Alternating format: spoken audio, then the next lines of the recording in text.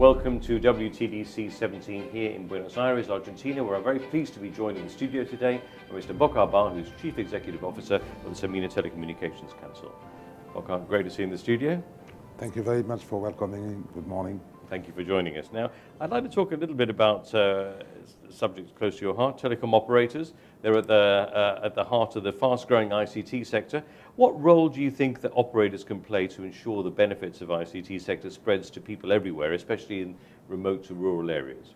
It's a very relevant question and very interesting, because when we look at the current situation right now, we are witnessing a transformation in the ICT landscape. We are having some new stakeholders coming in, and it takes us to a very complex situation if we look at the value chain. Telecom operators, traditionally, they have been seen as a stakeholder carrying the traffic. Now, today, that's not enough, and we are going through a major transformation. So I believe as we go, they will become the digital development enabler. What does it mean? Let's look at the facts. The world has technically internet coverage almost over 90% of the globe. Still, we have less than 50% of the world population connected to the internet, which means that we have to go beyond being a carrier. We need to promote the benefits of the internet to the population. Hence, in the remote and rural area, despite the fact that we have to bring connectivity, which is, I believe, very beneficial for the business model, we also have to promote the internet with government. So stakeholders will have and go through a transformation of their role, and I believe, answering your question, telecom operators will be the enabler of the digital development. What are some of the hurdles that are going to be facing operators in spreading the benefits of ICTs?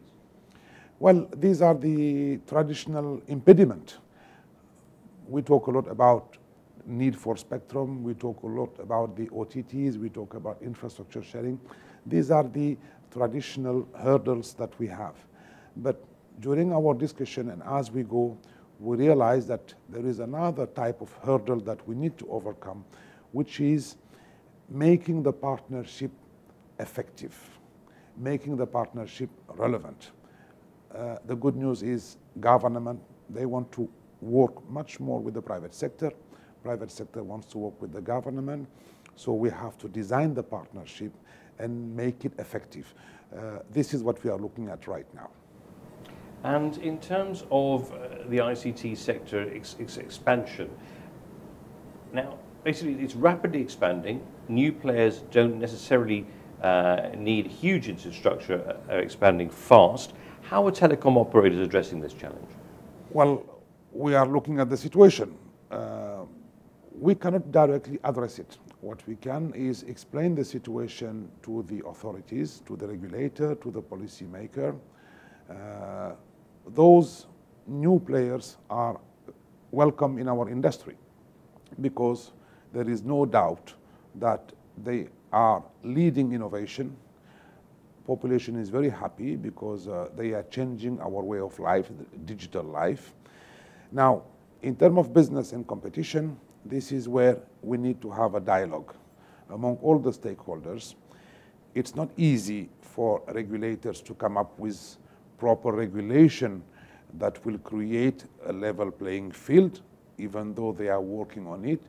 But maybe for the time being, we can have less regulation on the existing telecom operators. The idea is to create a level playing field. And the burden that telecom operators have is on the taxation and levies. It's not an easy subject. Sometimes decision makers are not our direct regulators. Hence, we need to elevate that discussion to a national level, make it a national priority across all governments, and see how today we can still stimulate the investment without feeling that burden created by the new players in this ecosystem. And finally, I'd like to ask you, what concrete actions would you hope to see come from this WTDC-17? Well, immediate action through some of the resolution that will be put forward by the member states. I believe it will be very important as an outcome to have in this WTDC 2017 a real implementation plan with regard to the partnership, because I am convinced that if the partnership is successful, we can benchmark it, apply it for all the other industries that will be inclusive into the ICT ecosystem. So really we have a great expectation about having the right partnership put in place by the ITU through this WTDC. Bocar, CEO of the Samena Telecommunications Council, thank you very much indeed. Thank you, and always a pleasure to be here.